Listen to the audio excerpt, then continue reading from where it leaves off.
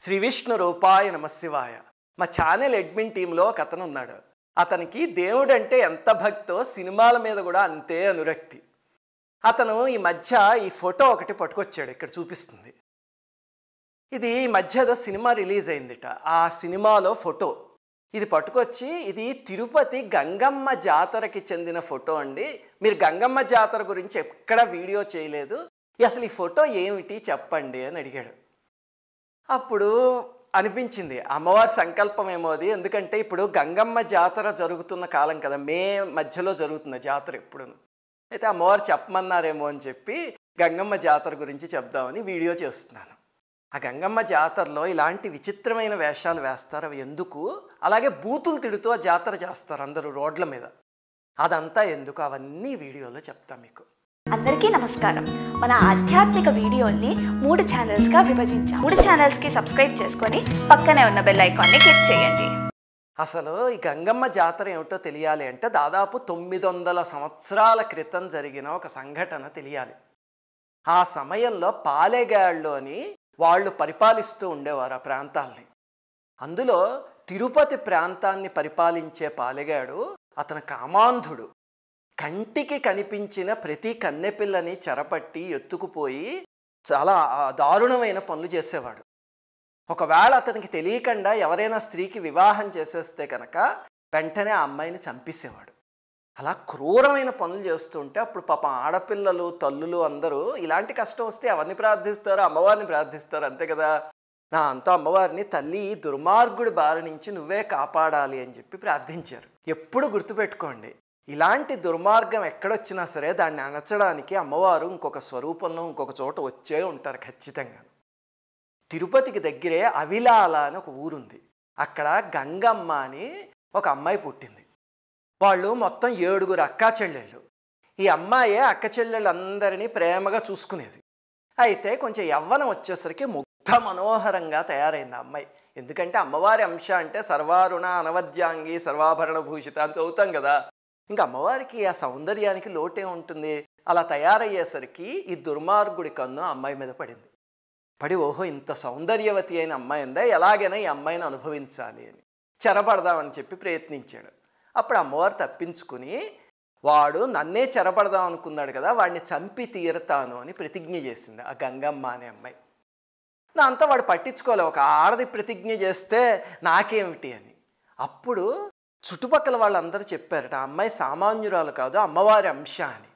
ఈ లోపల జ్యోతిష్యులు వచ్చి నీకు ఇంకా ఆయుష్ తీరిపోయింది, 5 రోజులే నీ ఆయుష్, చాలా జాగ్రత్తగా ఉండు, ఒక స్త్రీ చేతిలో చనిపోతావు అని చెప్పారు. దాంతో వాడికి విపరీతమైన భయం వేసింది. ఇన్నాళ్ళు అందరినీ చెడబట్టాడు, పాడు పనులు చేస్తాడు, ఇప్పుడు వాడి ప్రాణం మీదకి వచ్చింది కదా. దాంతో భయం వేసి ఏం చేశాడంటే మహాభారతంలో సైంధవుడిలాగా అజ్ఞాతంలోకి వెళ్ళిపోయాడు.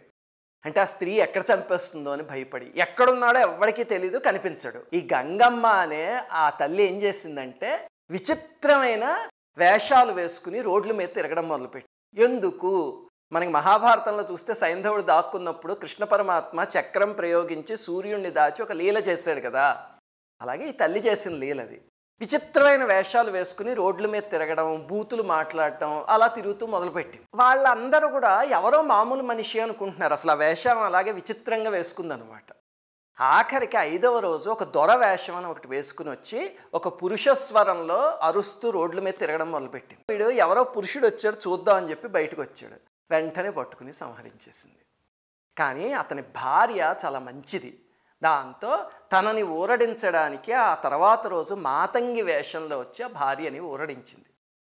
ఇది ఎన్నో శతాబ్దాల క్రితం జరిగిన సంఘటన. అయితే ఈ కథనే ప్రతి ఏడాది 8 రోజుల పాటు గంగమ్మ జాతర అని చేస్తారు. ఆ తిరుపతి ఆ పరిసర ప్రాంతాల్లో అయితే అద్భుతంగా జరుగుతుంది జాతర. మనకి కొండపైన బ్రహ్మోత్సవాలు జరిగినప్పుడు ఎలా వస్తారో జనం, దాని తర్వాత మళ్ళీ అలాగే లక్షల మంది జనం వచ్చే వేడుకది.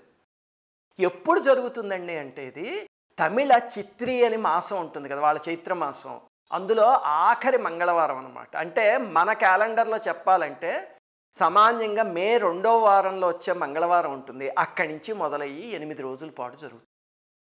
ఏం జరుగుతుంది ఇంతకీ ఆ జాతరలో అంటే, మొట్టమొదటి రోజు ఆ అవిలాల అని అమ్మవారు పుట్టిన ఊరు ఉంది, అక్కడి నుంచి సారె తీసుకొస్తారు. ఆ సారె తీసుకురాగానే చాటింపు వేస్తారు. ఏమిటంటే గంగమ్మ జాతర ప్రారంభం అవుతోంది, ఎవ్వరూ బయటికి వెళ్ళకండి ఇంకా అని. అప్పుడు బంకమట్టితో ఒక అమ్మవారి విగ్రహాన్ని తయారు చేసి ఆలయం దగ్గర కొలువు ఉంచుతారు. రోజు ఒక్కొక్క రంగురంగుల వేషం వేసుకుని జనం అందరూ అక్కడికి వస్తారు. అసలు చూడడానికి చాలా కన్నుల పండుగగా ఉంటుంది. అసలు అలాగే ఆశ్చర్యకరమైన విషయం ఏమిటంటే చిన్న చిన్న పిల్లలు అద్భుతమైన వేషాలు వేసుకొస్తారు. దేవీదేవతల వేషాలు వేసుకొస్తారు, రాక్షసుల వేషాలు వేసుకొస్తారు. ఎంత నయన మనోహరంగా ఉంటుందో చూడటానికి. చిన్న పిల్లలు అసలు కిరీటాలు అవన్నీ మోయాలంటే ఎంత కష్టం. అది చూస్తే సంస్కృతిని సాంప్రదాయాన్ని కాపాడడానికి వాళ్ళు వాళ్ళ తల్లిదండ్రులు ఎంత పాటుపడుతున్నారు అనేది తెలిసి చాలా సంతోషం వేస్తుంది. అసలు ఫోటోలు అవన్నీ చూడండి, జాతరవి చాలా బాగుంటాయి. అలాగే ఆ జాతరలోనే పురుషులు స్త్రీల వేషం వేసుకుని పెదాలకి గోళ్ళకి రంగులు వేసుకుని నిమ్మకాయ దండలు వేసుకుని తిరుగుతూ ఉంటారు.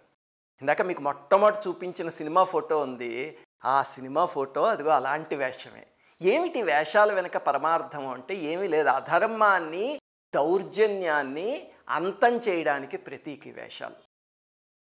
వాళ్ళు బూతులు తిడుతూ వీధుల్లో తిరుగుతూ ఉంటారు. మరి అయితే అదేమిటండి ఎందుకు అంటే నాకు ఇదే సందేహం పూరిలో ఉన్నప్పుడు వచ్చింది. మీరు పూరి జగన్నాథ స్వామి రథయాత్ర చూస్తే కనుక ఆ రథయాత్ర ప్రారంభించే ముందు ఒరియాలో పచ్చి బూతులు తిడతారు అందరూ కలిసి.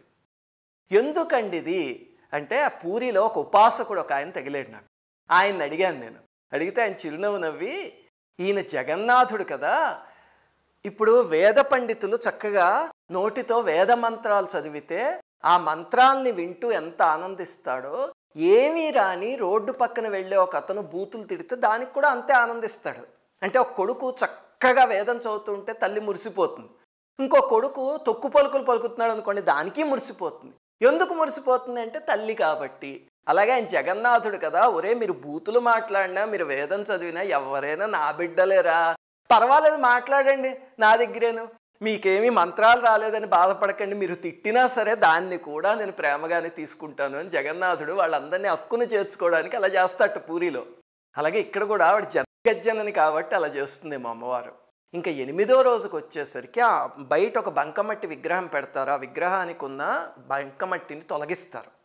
తొలగించి అందరూ కొంచెం కొంచెం ప్రసాదం కింద తీసుకుంటారు. అది అసలు ఇంత మట్టి దొరికినా మా అదృష్టం అని పొంగిపోతారు. దాన్ని ఇంట్లో తెచ్చి పూజలో పెట్టుకుంటారు, లేకపోతే ఒంటికి రాసుకుంటారు ప్రసాదం కింద. ఇది జరిగే ప్రక్రియ. ఇంతకీ ఎక్కడుందండి గంగమ్మ దేవాలయం? చాలా ఉన్నాయి, కానీ అసలు ఈ సంఘటనకి సంబంధించిన దేవాలయం అయితే కనుక తిరుపతిలో మీరు రైల్వే స్టేషన్లో దిగుతారు కదా, అక్కడి నుంచి దాదాపు ఒక 1.5-2 కిలోమీటర్స్ దూరంలో ఒక హెడ్ పోస్ట్ ఆఫీస్ ఉంది. అక్కడే తాతయ్య గుంట అని ఒక ప్రదేశం ఉంది, అక్కడుంది అమ్మవారి ఆలయం. మీకు ఈ వీడియో కింద ఉన్న డిస్క్రిప్షన్లో గూగుల్ లొకేషన్ ఇస్తాను, ఈసారి వెళ్ళినప్పుడు దర్శించుకోండి. ఇంతకీ అక్కడికి ఎలా వచ్చింది అంటే తిరుమల కొండపైన తాతాచార్యులు అని ఒక మహనీయులు ఉండేవారు. ఒక ఆయన, ఆయన్ని వెంకటేశ్వర స్వామి తాత అని పిలిచేవారు, అందుకే ఆయన తాతాచార్యులు అయ్యారు.